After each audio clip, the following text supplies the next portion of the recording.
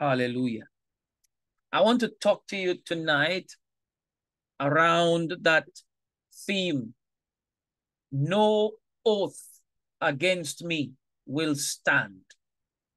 No oath against me shall stand. Hallelujah. I want to take you to the book of Acts chapter 23. Acts chapter 23. And I'm going to read from verse 11. And the night following, the Lord stood by him and said, "Be of good cheer, Paul, for as thou hast testified of me in Jerusalem, so must thou bear witness also at Rome." And when it was day, certain of the Jews banded together and bound themselves under a curse, saying that they would neither eat nor drink till they had killed Paul. And there were more than 40 which had made this conspiracy. And they came to the chief priests and elders and said, "We have bound ourselves under a great curse, that we will eat nothing until we have killed Paul. Now therefore, you with the council signify to the chief captain that he bring him down unto you tomorrow, as though you would inquire something more perfectly concerning him. And we, or ever he come near, are ready to kill him." And when Paul's nephew heard of their lying in wait, he went and entered into the castle and told Paul. Then Paul called one of the centurions unto him and said, "Bring this young man unto the chief captain, for he hath a certain thing to tell him." So he took him and brought him to the chief captain and said, "Paul the prisoner called me unto him and prayed me to bring this young man unto you, who hath something to say." Then the chief captain took him by the hand and went with him aside privately and asked him, "What is it that you have to tell me?" And he said, "The Jews have agreed to desire thee that thou would bring down Paul tomorrow into the council, as though they would inquire somewhat of him more perfectly. But do not yield unto them, for there lie in wait for him of them more than 40 men, which have bound themselves with an oath that they will neither eat nor drink till they have killed him. And now are they ready, looking for a promise from thee." So the chief captain then let the young man depart and charged him, "See that you tell no man that you have showed these things to me." Let me jump to the book of Isaiah, chapter 54 and verse 17. "No weapon that is formed against you shall prosper, and every tongue that shall rise against thee in judgment you shall condemn. This is the heritage of the servants of the Lord, and their righteousness is of me, saith the Lord." Let me just give you a summary of this story, where this passage that I read in the book of Acts chapter 23, what surrounded this story. The Apostle Paul was warned by brethren not to go to Jerusalem. He was first told in Tyre by disciples there. You can read Acts chapter 21 and verse 4, where the Bible says, finding disciples, they waited there 7 days, and they said to Paul through the Holy Spirit that he should not go up to Jerusalem. Through who? The Holy Spirit. And then in Acts chapter 21 and verse 11, he was warned a second time by prophet Agabus. It says, when he was come to us, he took Paul's girdle, that is Agabus, and bound his own hands and feet, and said, "Thus saith the Holy Ghost, so shall the Jews at Jerusalem bind the man that owneth this girdle, and shall deliver him into the hands of the Gentiles."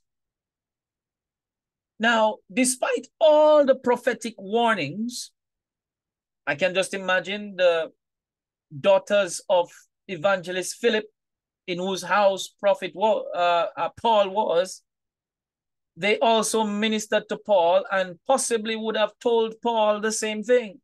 Don't go to Jerusalem because trouble awaits you. But despite all of the prophetic warnings, Paul was still determined to go to Jerusalem, where a few things happened to him.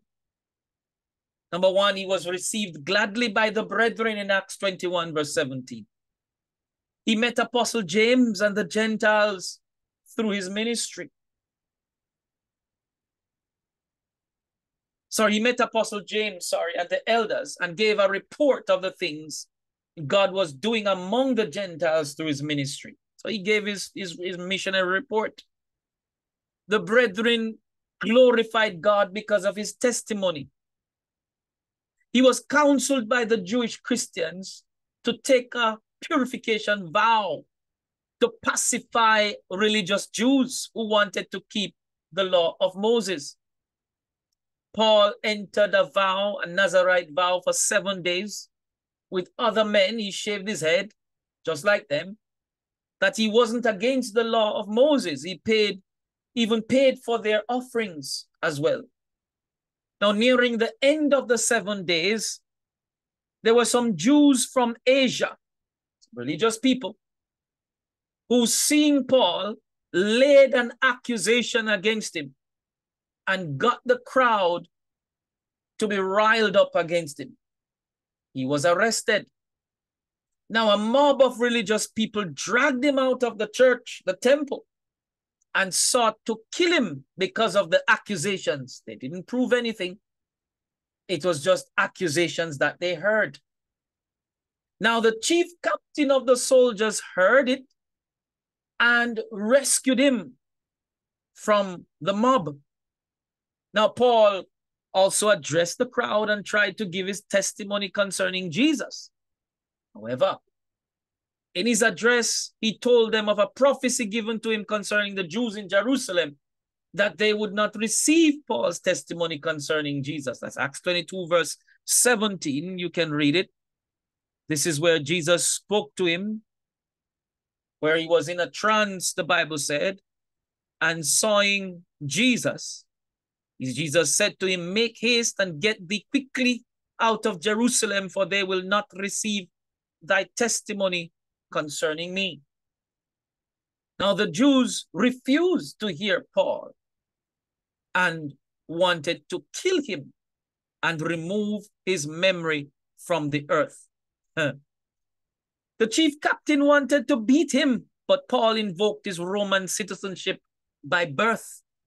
It shook the soldier who got his citizenship by money.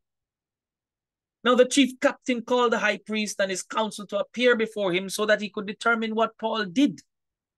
Paul spoke harshly to the high priest and somebody slapped him in the face. And Paul said, "Why did you slap me?" And he said, "You speak to the high priest with disrespect." Paul apologized because he didn't know that he was talking to the chief priest. Now, when Paul realized what was going on, he lit a fire between the two factions, the Sadducees and the Pharisees, by speaking about resurrection, because he knew this would have divided them. Now, a great disagreement between those who wanted to kill Paul occurred. So they forgot that they wanted to kill him and started to quarrel with each other. Now, the soldiers had to remove Paul from their midst because one side wanted to rip him this way, another side wanted to protect him because of the resurrection. Now, a sinister plot of more than 40 men was in gear to kill Paul. Come on now. More than 40 men wanted to kill him. And they got their conspiracy ratified by the chief priest, by the high priest. Acts 23, verse 14. Yes.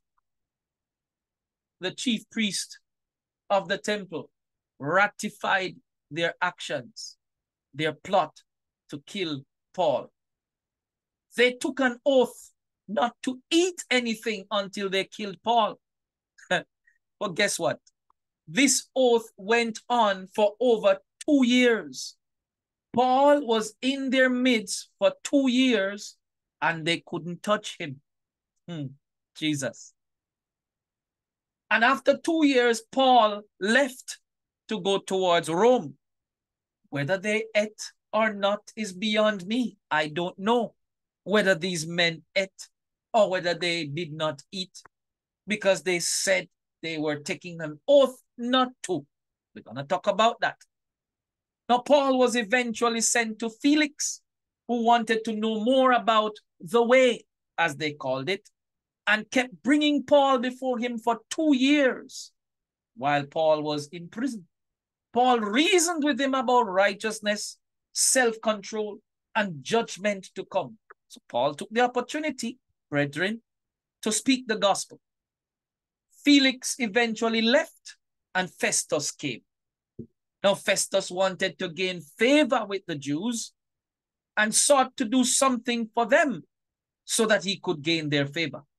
It was then that the Jews who wanted to kill Paul for 2 years approached Festus to send Paul to Jerusalem to stand trial, and they would lay in wait by the roadside, ambush the caravan, and kill Paul. Festus agreed to this. Or read Acts 25, verse 1 to 3.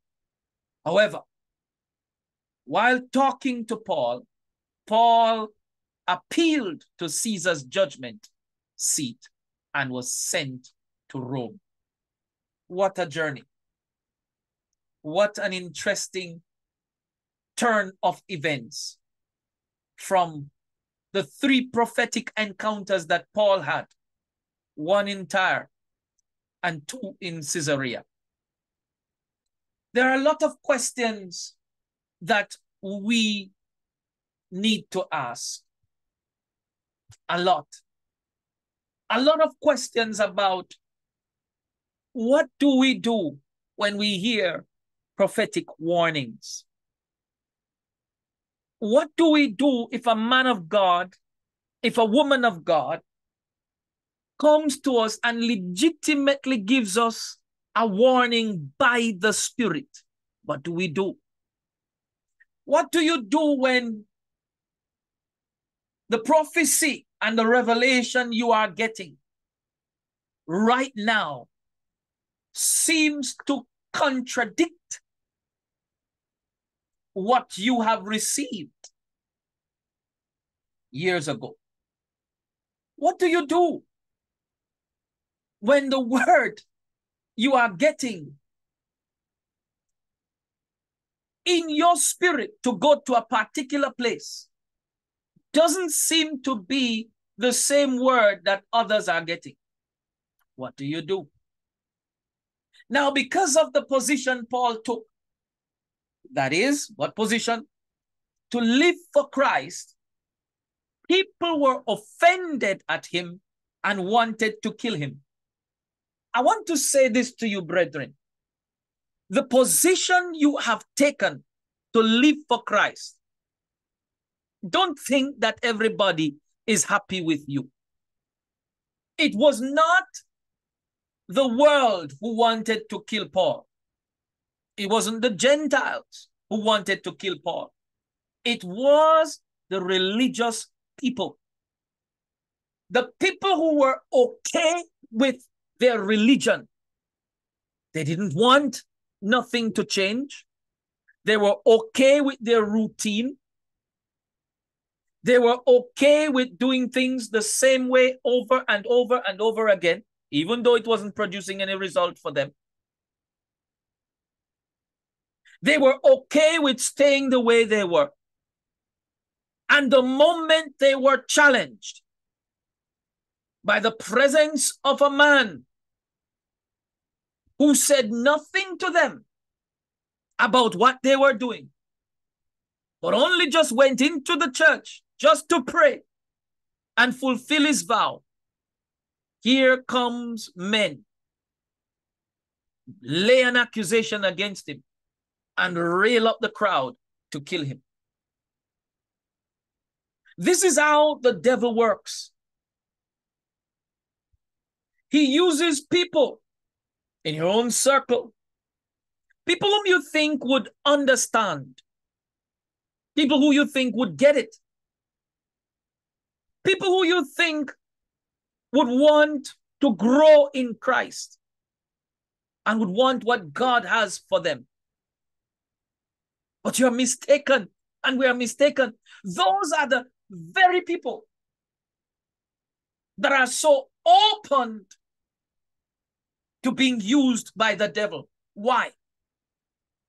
Because they refuse to die to self so that they can live through Christ. Here are men who came and accused Paul of some religious mumbo jumbo that don't even make sense.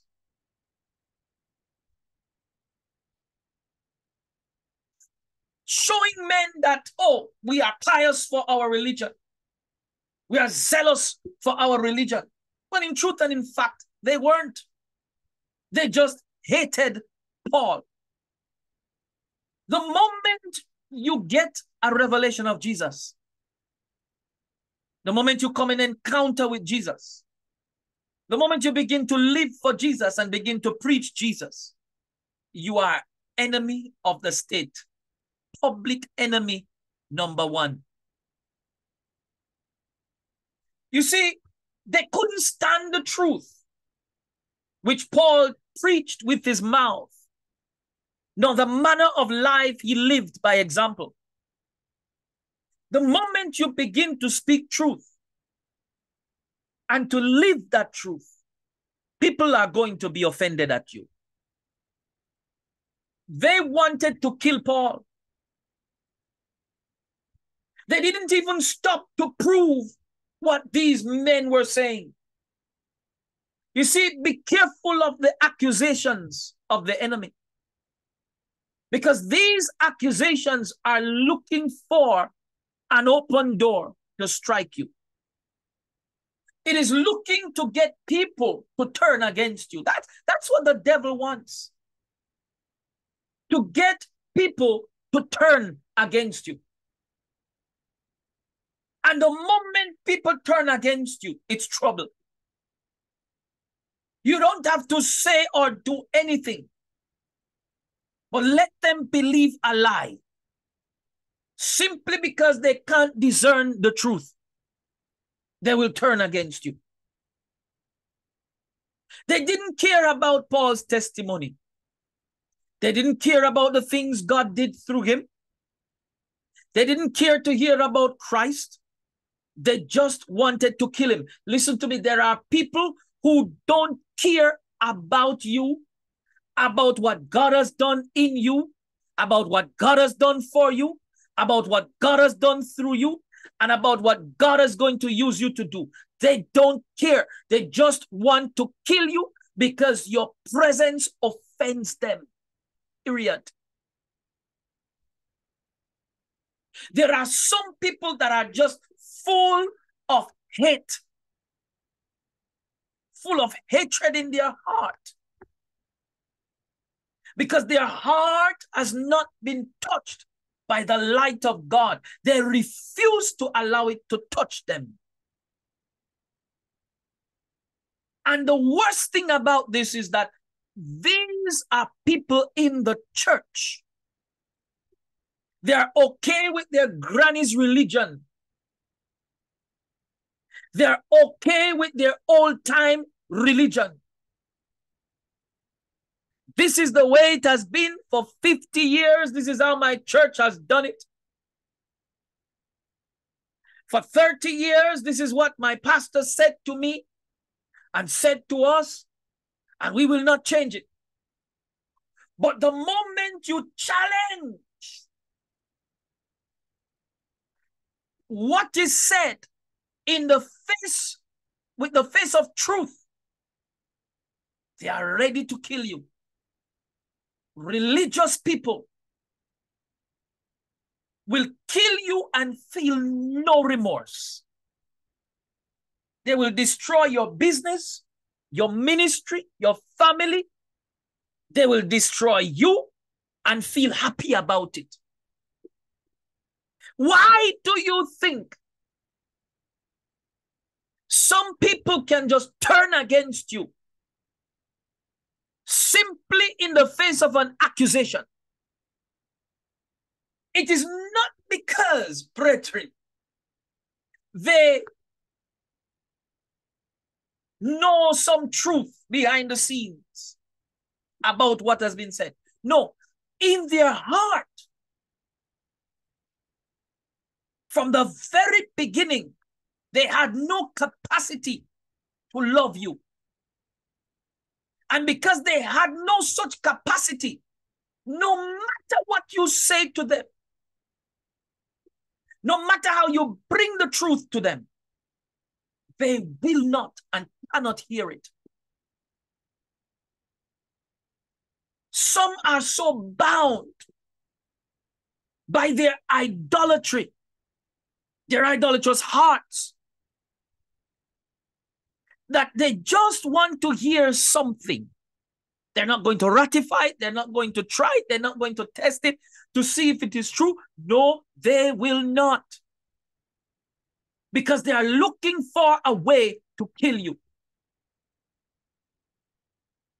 I put it to you concerning Paul, that because Paul left them, these religious people, these Pharisees and these Sadducees, because he stopped pursuing the Christians to kill them, they had an ought against him. They wanted a way to kill him. And from the time Paul encountered Jesus, he never returned to Jerusalem up until this point. So this was their opportunity to let their hatred be seen. Listen, some people, you think time would heal them. You think time would allow them to come to common sense. But when a man hates you, he hates you. And no amount of time will fix that. Only the blood of Jesus can change a man's heart concerning you. No amount of time will change how they feel about you. If it takes 10 years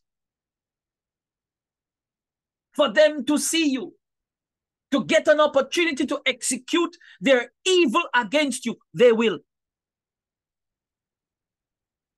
You see, this is why it is important, brethren, that you take no offense at people. You give no offense and you take none. You allow forgiveness to rule your heart. They wanted to kill Paul. That was the end of the story. And they were looking for a way to do it. Now, here's what we need to understand. Some people don't care about your progress in Christ. You would think that they're happy that you're now hearing from God. You think that they are happy that you're now spending time in prayer and your prayer life is growing and your worship life is growing and your understanding of the word is growing and your revelation of Jesus is growing. You think they would be happy for you? No. You think again. You are around some religious people who love it the way they have it. Because your growth in Christ is an offense to them. Your growth in Christ is a judgment on them. Please understand this. It is challenging them to change. And because they don't want to change, they will find a way to kill you. This is what is happening to many believers, children of God, called into ministry, called by God, being raised up by the Holy Ghost. You want to continue amongst the religious people that you are among. But the truth is, you can't. You want to go into their midst to change them. But the truth is, you can't. Because religious people don't want to be changed. The quicker you accept this, the better for you. There are some people you think they are spiritual. No, they are religious. Check them very carefully. Check them very carefully. They do the same thing over and over and over. They're like hamsters on a wheel. Try to break that cycle and you will see what I'm talking about. Try to bring something new, something different, something fresh, and you will see what I'm talking about. The moment you try it, you have initiated your death.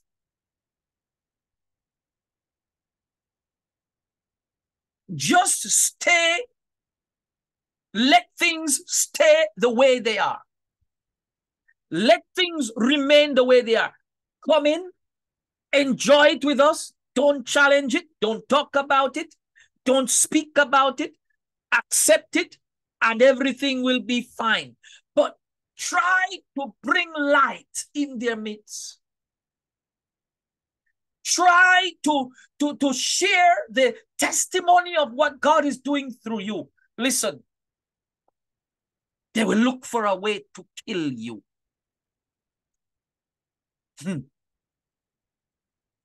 They don't care about how God is using you and the things he has done through you. They will hate you.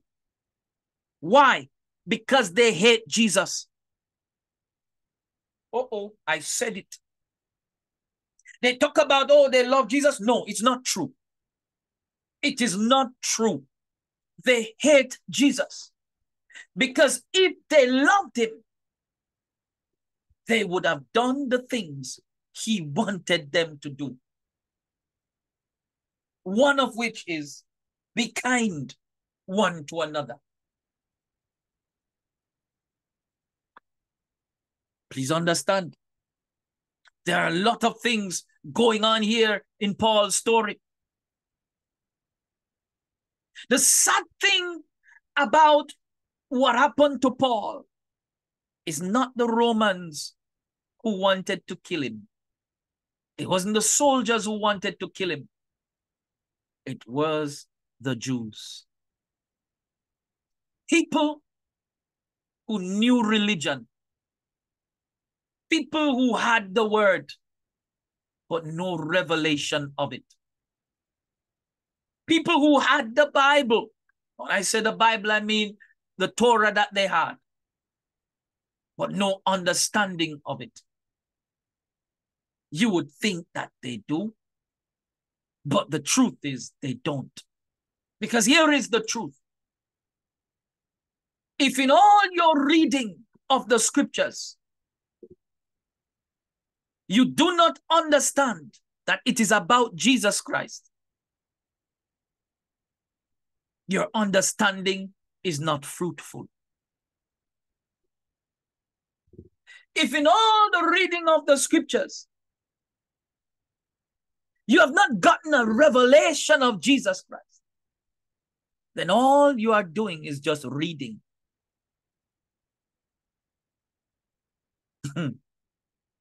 Oh boy. I'm stepping hard tonight. But the moment you try to bring a revelation and an understanding of Jesus in their midst, it's trouble. Because hear this, brethren. If Jesus enters, entertainment stops. Stardom stops. Self-glory stops. Praise of men stops. In fact, every religious mumbo-jumbo that was going on will stop. And to stop that is to stop their way of life. They don't want to give that up. Interfere with some teachings and you are killed. Yes. There are some things that we know as pastors that have no bearing in Christian practice. That if we preach it, the same men that laid hands on us, blessed us and sent us out for ministry,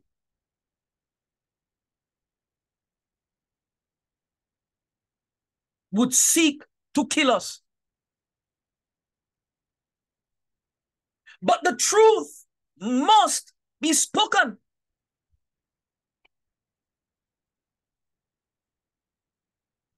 The truth must be said. Because when you come into an encounter and a revelation of Jesus Christ, you cannot continue the same way.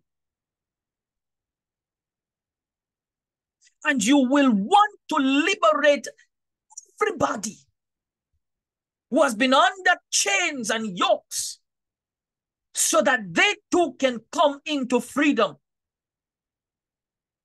There is no freedom in religion. Religion is a chain that binds. It binds the eyes and hearts of men. It blocks your common sense and your sensibility. It shuts down your discernment because it keeps you in a cycle, going around the same bush like a hamster on a wheel, going nowhere, running but not moving. Oh, they're gonna seek to kill me. But thank God, no weapon formed against me shall prosper. Religious folk, 40 plus of them, took an oath to kill Paul. I know what I'm talking about. I have come under the fire of religious people where they banded together to pray against me, to kill me. But like Paul, God's mercies prevailed. Now we can ask some questions. Could this have been avoided if Paul had heeded the promptings of the Holy Spirit through the brethren not to go to Jerusalem? They're asking questions. If the Lord wanted him there at that time, why warn him about what was to come? We are asking questions. Was it the will of God for Paul to go to Rome by passing through Jerusalem? We're asking questions. Come on, you need to ask questions. If you don't ask, you're not going to get answers.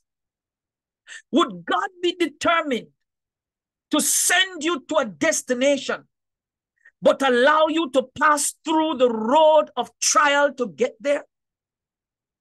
They're asking questions. These are some serious questions.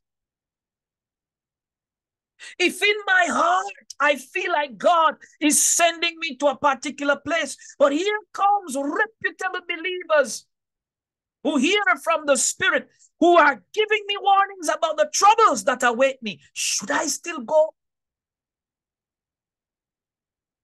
We're asking questions. There will be two sides of the fence here, you know.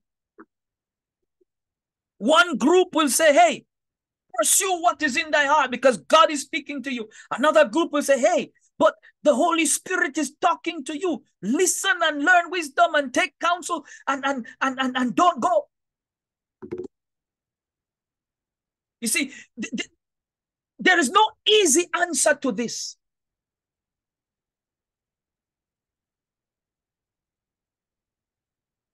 All I see here is that there is a man called Paul who was determined to preach the gospel of Jesus Christ. And it doesn't matter if he died. When you are resigned in Jesus, nothing matters, honestly. Absolutely nothing matters. This entire story is a whole prophetic study to understand the rudiments of dissecting prophetic words and what to do with such words when you get them. When and how do I dismiss the promptings of the Holy Spirit when there are clear warnings ahead of me concerned with that spell trouble?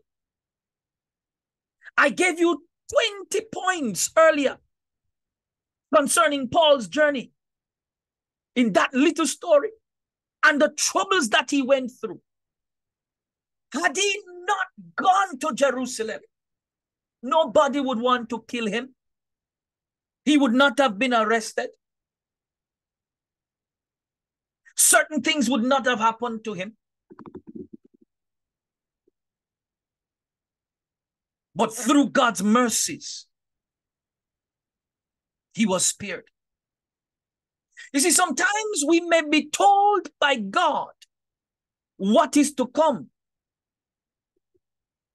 But because we are determined in our heart to get where we want to get to,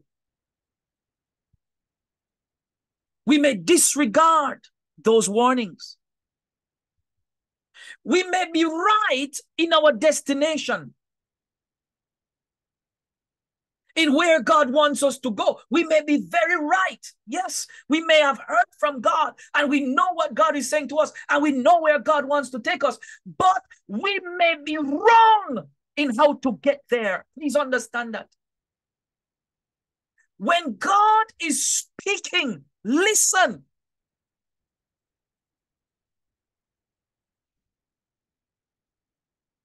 Because there are some things that can be avoided. The route that you think to get to where you want to get to might not be the route that God wants you to use. Now, there are two things here that we need to pay attention to. The Holy Ghost is not no spooky spirit. It's not no syncretic spirit. It's not no boogeyman spirit. It was the Holy Spirit through 3 companies of prophetic people that spoke to Paul and said, hey, Paul, you are going to Jerusalem. There is trouble. The disciples in Tyre, the virgin daughters in Philip's house, Prophet Agabus that came down and used what we call emblematic prophetic ministry to speak to Paul. But yet, he did not listen. He was determined to go to Jerusalem. Listen, brethren, sometimes we may be determined to go to a place, but I beg you, listen to what God is saying to you now. Yes, you may feel in your heart that God is sending you to that place, but it might not be time. Because right now, if you go, oh Jesus, you might die. You see, there are some things that I want to bring out potently to you. It was not because Paul could pray or Paul could praise or any of that, or because Paul was a good defense lawyer. No, the man laid up a good defense for his case, you know. But it wasn't any of that. It was the mercies of God that kept him. And because of his mercies, he will turn things around in our favor. Why? Because of his plan. Not because of our zealousness for the Lord. Sometimes our zeal can get us killed. Yes, you might be feeling that, oh, I need to go around Jamaica and go on every mountain and pray against the powers of darkness in Jamaica. Yes, you might be feeling that, but it might not be time. Yes, you might be hearing that, but it might not be time. And this is where a lot of us miss it big time. Because we are so determined and zealous to get things done and to get things going and to see things come to pass and to see things fulfilled that we miss the opportunities of listening to the Spirit and considering what the Holy Spirit is saying to us. God doesn't have time to waste. He doesn't waste words. If you don't want the counsel of God, why come to the prophet? If you don't want to hear what the Spirit of God is saying, why come to the prophet? Some of you are hell-bent on doing what you want to do. You call it zeal, but it's a mask for stubbornness, some of you.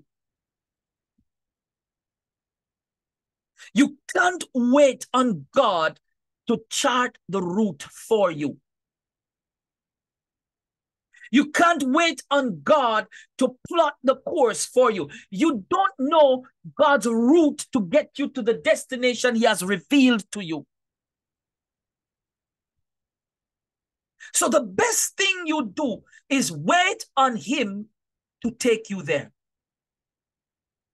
Some of you get into trouble, not because God doesn't want you to go to this particular place or do this particular thing or meet this particular person. It's not that. It's because you went out on wrong timing. You took the wrong route to get there. And because you took the wrong route to get there, the devil was able to open doors for men to plot to kill you. Uh-oh. But by his mercies, no oath, no weapon formed against me shall stand.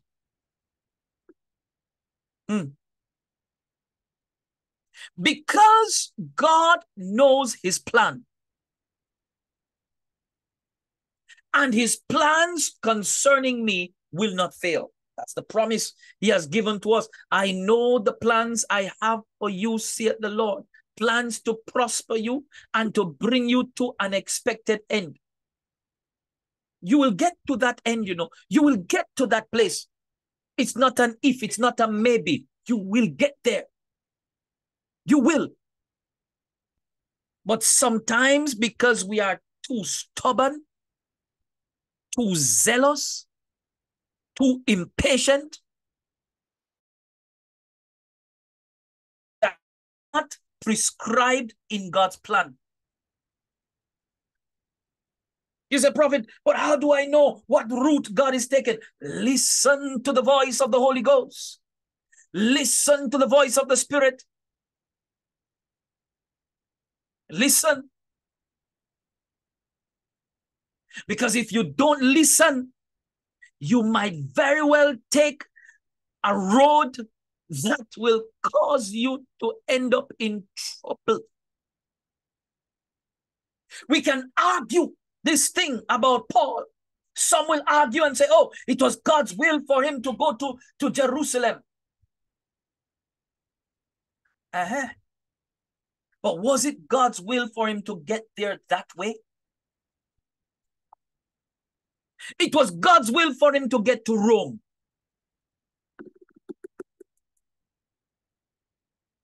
But was it God's will for him to get there that way? Come on, let's think as Christians. What if Paul had listened to the disciples in Tyre, Prophet Agabus, and say, hear what? I hear the Holy Ghost. I won't go to Jerusalem at this time. Do you know we would have had a different record?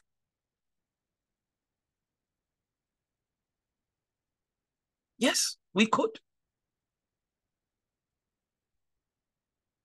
We could have a different record.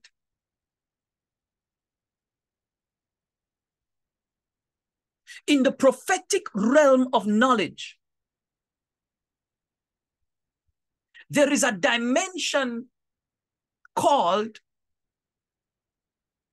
the things that could be. You don't have to end up at the could be, because it's predicated on an if, conditional on choices you make. And what prevents us from going down that road are the warnings, the promptings, the revelations of the Holy Spirit that guides us in a particular way. Yes, God said you're going to be married. And he even show you who your spouse is. But wait on him now. Don't force the issue. Yes, God says you're going to go to this particular country. But wait on him now. Don't force the issue. We have a lot of people today who are forcing issues. A lot. You see, my message is twofold to you tonight. A lot of people who are forcing issues. And when you force issues, you will end up in trouble. You see, we may suffer some things if we go against God's counsel. The counsel of the Lord is to protect us from unnecessary pain. There are some pains that are inevitable because of your walk with Christ. But there are some pains that can be avoided. This is why we have the spirit of counsel. This is why we have the word of wisdom.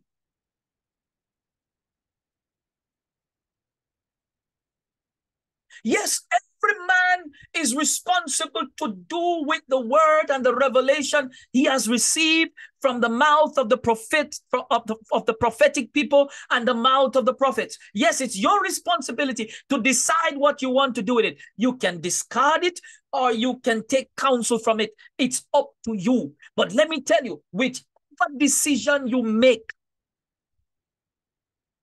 you will have to live with the outcome.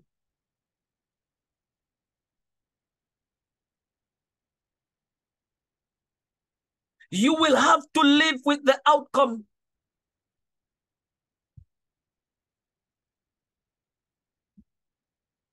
And if you're not strong enough to bear the outcome of pain from some of these decisions, you might very well end up being killed by people who are looking for an opportunity to kill you. I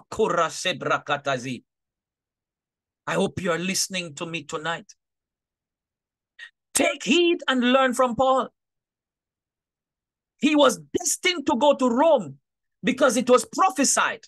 In Acts chapter 9, verse 15, the Lord said unto him, go thy way, for he is a chosen vessel unto me to bear my name before the Gentiles and before kings and the children of Israel. Do you see the progression? Gentiles. Where did Paul go in ministry? To the Gentiles. Who was he supposed to bear record to after that? kings. Who was last? The children of Israel. But he went to the children of Israel before he went to the kings. Didn't God have a plan to fulfill his own word? Brethren, I want to speak to you as a prophet tonight. You cannot fulfill God's word for him. God's word will fulfill you. You can't decide how you're going to fulfill the prophecy that God gave you. No, the prophecy will fulfill you. If God said it, it will come to pass.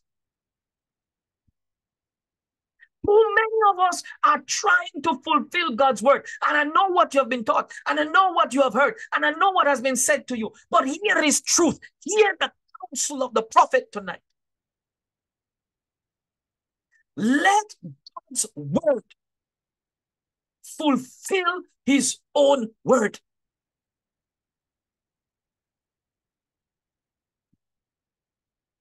He knows the route he's going to take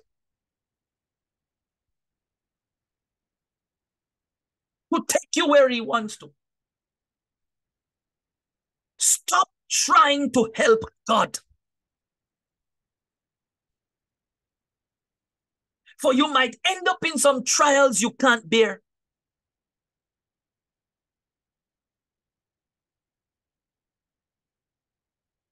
In Acts 22 verse 21, he said unto me, depart, for I will send thee far from hence unto the Gentiles. That's in Acts chapter 22 and verse 21.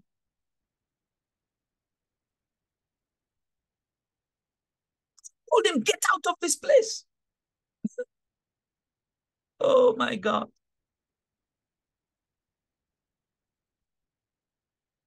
Oh, the mercies of God. I see God's mercies in Paul's story, that even during the moments of his testing,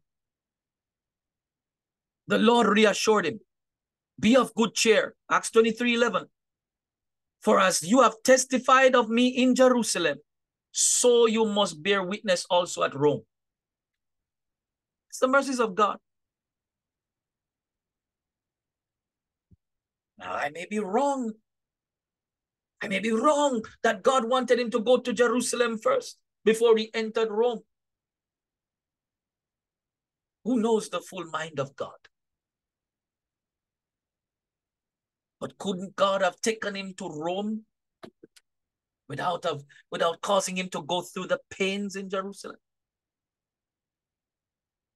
Yes. Why all the prophecies? Was it just to prepare Paul for the trials that he was going to face? Maybe. But couldn't it be too that God was saying to him, hey, Paul, I know you're zealous about going to Jerusalem, but there is another way. On your way to fulfilling your call, your destiny, your purpose, your prophecy, your assignment, whatever you may call it, you will encounter people who want to kill you. Now let's shift another gear. You will encounter people who will want to kill you. If you have not encountered people who want to kill you, not just physically, but in other areas, get rid of you out of the job, destroy your finances, destroy your marriage, destroy your ministry. Yes, that's the working of death. They want to kill you. If you've not encountered people like that, then maybe your assignment is not a God assignment. Because the moment you begin to embark on the journey of God's plan for your life, you're going to encounter these people. You're going to encounter these religious folk. Now, when we come back to Paul's story, There were 40 plus men, over 40 men, who took an oath against Paul to kill him. But through the mercies of our God, oh my God, come on, somebody need to say, through his mercies, no weapon formed against Paul could prosper. You see, people will take oath against you, but be of good cheer. It will not work. Your prophecy, hear me, your prophecy is greater than their oath. Oh my God. Can I say that to somebody tonight? I said your prophecy is greater than their oath. The plan of God for your life is greater than their oath.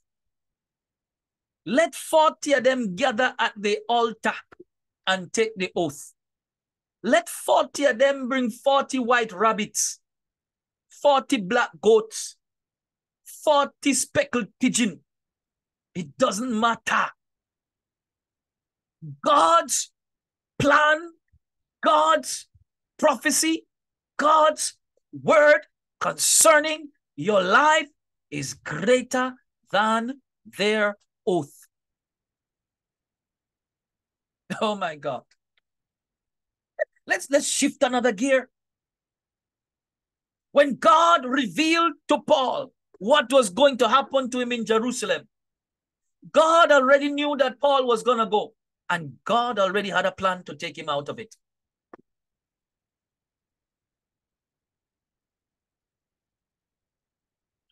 God knows those who love him. Yes.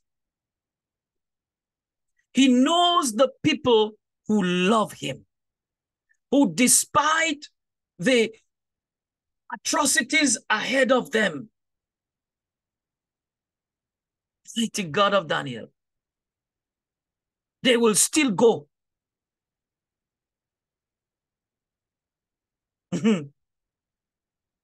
So yes, I may be zealous and stupid,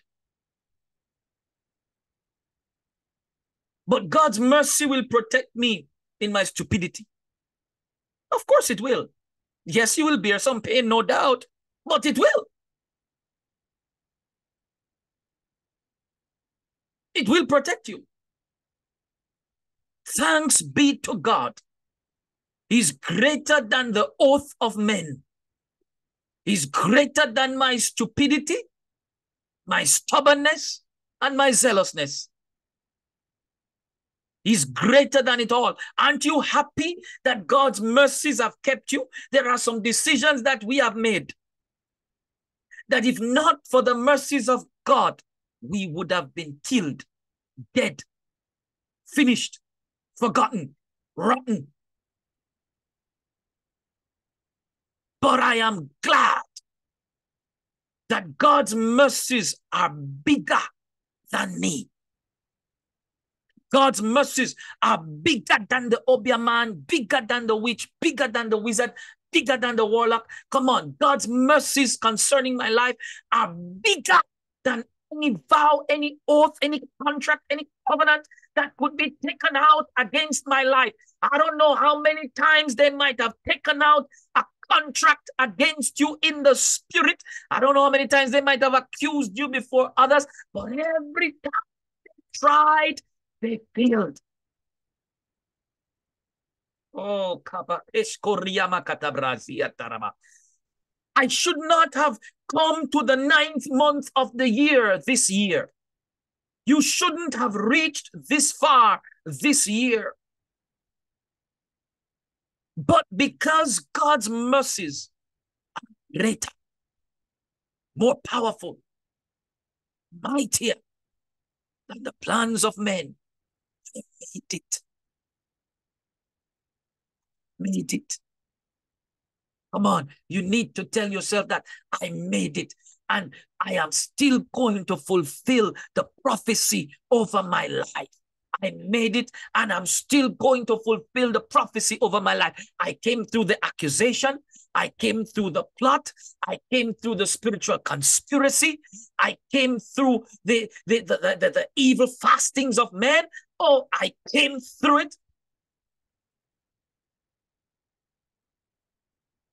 Even though they laid traps against me, God still made a way. Oh God. Even when it looked as if I wasn't going to be able to come out of this one, God still made a way. Come on, will you at this time just give God some praise for his grace, for his goodness in the midst of my foolishness, in the midst of my misunderstanding, in the midst of my zealousness and stupidity. When the enemy said, yes, I have got him where I want him now. Oh, God still made a way. Hallelujah. And I'm going to fulfill my purpose. I'm going to fulfill my destiny. I'm going to fulfill God's plan for my life, even though I took a road I shouldn't. Oh, God, am I talking to somebody here tonight? Even though some things happened in your life that should not have happened. Even though you had to encounter some things that could have been avoided. Yet in the midst of my trial, yet in the midst of my pain, yet in the midst of me not knowing what to do, God still made a way, because there is a law written in his word that says, no weapon that is formed against me shall prosper. And every tongue that rise up against me, he said, in judgment, I will condemn, because this is the heritage of the servants of the Lord, and their righteousness is of me, saith God.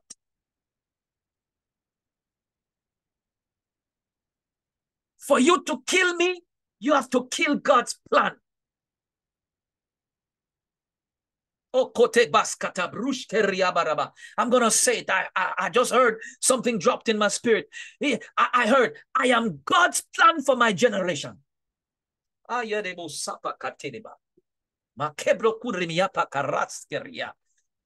God's plan for my generation. My God. So for you to kill me, you have to kill God's plan. Good luck with that. Hallelujah. I said, good luck with that. Here is why some of you, and I'm going to be bold and brazen, bare-faced, to and say what I'm about to say. Some of you, the devil wants to kill you. But you know why he can't kill you? Because you are connected to me. Not because of me, but you're a part of my plan, and I am God's plan. Hallelujah. You're a part of the plan that I am a part of. How then can the enemy kill you? He can't. He cannot. It's not possible. You have made some wrong turns in your life. Some accusations have been levied at you. But you're a part of the plan that Prophet Bernard is a part of. That's why we met. That's why our paths crossed. That's why we connected. Because there is something about your life that is connected to my life, and my life that is connected to your life, and our life that is connected to God's plan. That no matter how they take an oath, no matter where they go to take that oath, no matter how many of them come together to agree with that oath, it still will not work, because it is not greater than the plan, the eternal plan of God for our life. Come on, stay with me tonight. Hallelujah.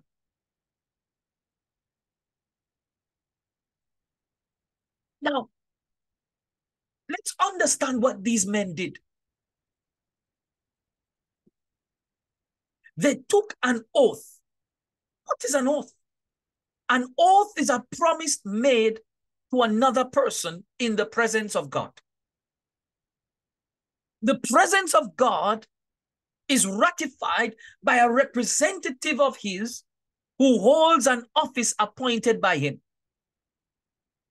In the case of the 40 plus men, they made the oath before the chief priest. The office of the chief priest was an office appointed by God. Whether the person is there because of God or whether they are there because of some unscrupulous means, it doesn't matter.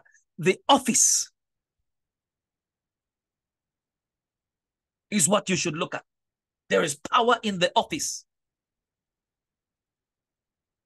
You see, you have to be careful about people who go to pastors and prophets and apostles and whoever people are in power to ratify their wickedness against you. Be careful. It is only God who can defeat that.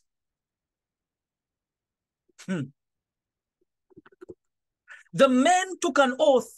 It wasn't no ordinary oath. They bound themselves to the most severe of divine penalties if they were not able to execute their promise. They made themselves culpable to the faith they wanted to give to Paul. That is to kill him. If they couldn't kill him, then what they were saying is that God should kill them. That's what an oath is. An oath is a promise you have made to do something. And you have made that promise in the presence of God. So here is the reason you should not take an oath. Because you don't know what the future holds. You are not God. You do not control the happenings of time. This is why Jesus said, let your yes be yes and your no be no. Don't swear. To swear is to commit suicide by your own words. Do you know what time holds in the future? Do you know how things are going to play out in the future? Do you know what is going to happen? The circumstances that must come together. Can you orchestrate circumstances to get things done? Are you God? You're not God.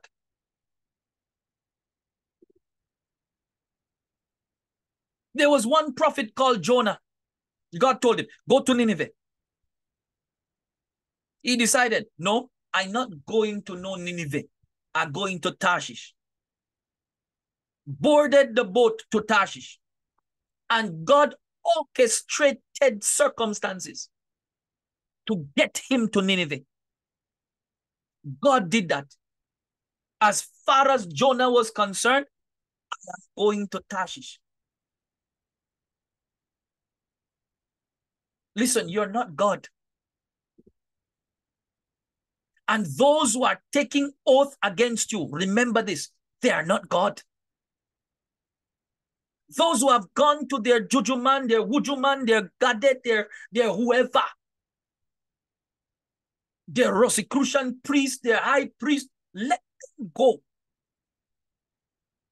But arm yourself with this faith. They are not God. Let them pledge all they want to pledge. Bring all the goats on their farm. Even bring the white cow. They are not God. Let them give the virginity of their child. Sacrifice their firstborn. Bring all the money in their account. They are not God. Those devils are not God. Hate me all you want. Plan to kill me all you want. You are not God. We have a saying, when man is planning, God is wiping. I am too precious to God for him to allow men who hate him to kill me. Come on, you need to know that you are too precious to God.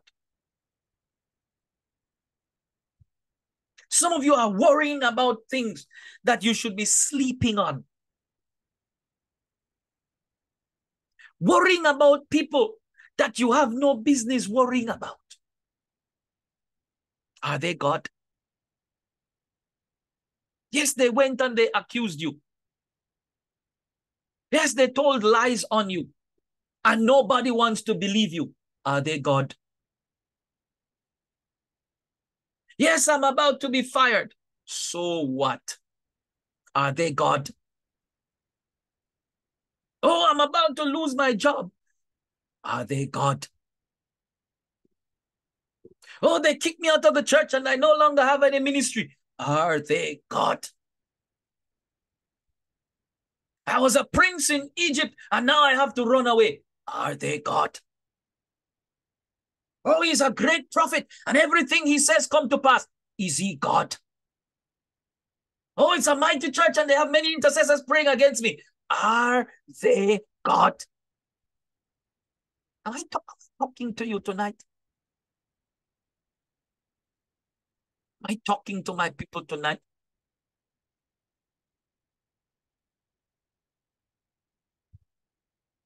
You need to be reminded that they can bind themselves to any oath.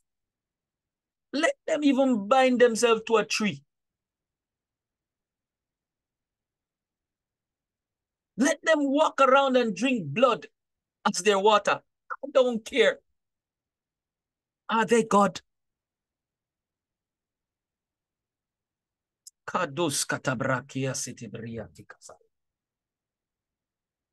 So what if they don't want to lay hands on me? What if they don't? Listen, you see, Virgin, you need to reach a place in your life where you understand who your God is. What if they forsake me? What if they never turn up when I am sick? When my body is sick, it's not I am sick. When my body is sick, are they God? What if they choose everybody else and they didn't choose you? Are they God? I know what God has said to me. They were not a part of my conversation with God. God did not invite them into the room when he was speaking to me. He never consulted with them when he made plan for my life. You weren't there when I had a revelation of Jesus.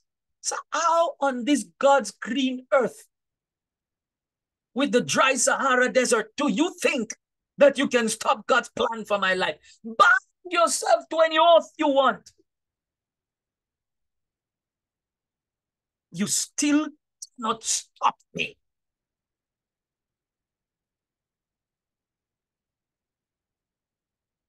Oh, Jesus. Mighty God of Daniel. Thank you, Holy Ghost. So here are some declarations we're going to make tonight. You see, because they are not God. And you see, because God's word is bigger, mightier, more powerful than Proverbs 26, verse 27. I say this to those who have taken out an oath against me. Whoever digs a pit shall fall into it, and a stone will come back on him who starts rolling it. So whoever is digging pit for my life and for your life, we evoke Proverbs 26, 27. Come on, you need to learn how to make some powerful declarations. So they took oath against me. That's okay. Isaiah 54, 17. You see, they spoke. Now it's my turn. No weapon that is formed against me shall prosper. And every tongue that shall rise against me, in judgment I shall condemn. This is the heritage of the servants of the Lord, and their righteousness is of me, saith the Lord. Every weapon of the tongues of evil men formulated against me to do me evil, I evoke Isaiah 54:17. Be condemned now. Oh, so you took oath against me and you spoke. That's okay. Colossians 2:13. And you, being dead in your sins and the uncircumcision of your flesh, hath he quickened together with him, having forgiven you all your trespasses, blotting out the handwriting of ordinances that was against us, which was contrary to us, and took it out of the way, nailing it to his cross. Oh, you didn't know that I could speak. Every accusation against me, meet the cross of Jesus now. We evoke Colossians 2:13 against you. We erase you with the blood of Jesus. I'm not done. Deuteronomy 28:7. They took an oath, 40 of them. No worries. The Lord shall cause thine enemies that rise up against thee to be smitten before thy face. They shall come out against thee one way and flee before thee 7 ways. Every enemy risen against me, singular and communal. We evoke Deuteronomy 28:7 against you now. Be smitten, driven away, utterly broken, confounded, and sent packing in the name of Jesus. You took an oath against me. Isaiah 49:24. Can the prey be taken from the mighty, or the captives of a tyrant be rescued? For thus saith the Lord, even the captains of the mighty shall be taken, and the prey of the tyrant be rescued. For I will contend with those who contend with you, and I will save your children. I will make your oppressors eat their own flesh, and they shall be drunk with their own blood as with wine. Then all flesh shall know that I am the Lord, your Savior, and your Redeemer, the mighty one of Jacob. Call on those who seek to oppress me to judgment now. I call them now to the judgment seat, and I evoke Isaiah 49:24-26 against them. Let the Most High contend with them according to his word, in the mighty name of Jesus Christ. No weapon, no oath against me shall stand. I may take a wrong turn. I may make some stupid decisions. Yes, it will happen. I'm human. There are times I do things that are foolish, but know this one thing. The plans that God have for our life is greater than even our stupidity. And no matter how the enemy brings his little rodents together to destroy our life, it shall never work. Hallelujah. It will never work. Amen and amen.